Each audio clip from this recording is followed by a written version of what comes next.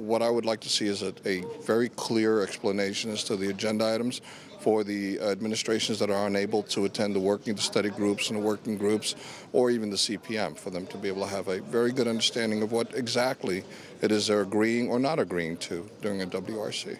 Is there a real danger of that then? That a lot of stuff is happening, being decided by those who can make it here, and other people are being closed out because they just can't get here? Yes, exactly. There's in all the regions, there's administrations that can make it to all the working groups for various reasons, the economical reasons being, of course, one of the biggest ones.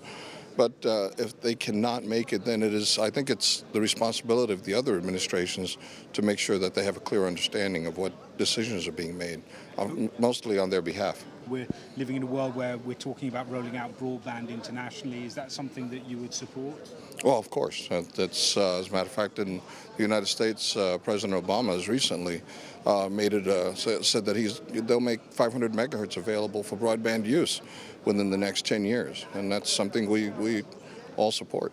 And so President Obama sees this as an essential engine of development. It's a development. It's an economical development. It's cultural development for everyone. You see how quickly the internet has grown in the last 5 years alone.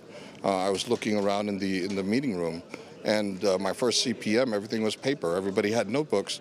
Now I look around and there's laptops everywhere. And they no longer hand out papers, they hand out thumb drives.